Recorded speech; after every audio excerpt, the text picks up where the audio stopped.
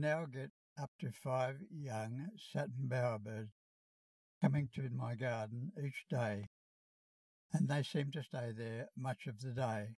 Indeed, one, I think, has taken up permanent residence. I put out blue plastic bottle tops for them to play with. A mature male comes and steals them and takes them away to decorate his bower. So I went and found his bower, and he had probably a couple of dozen of the bottle tops in the bower. To discourage him from taking them all, I've tethered 2 of them to the ground with fishing line, and it is amusing to see the bowerbirds trying to pick them up and take them away.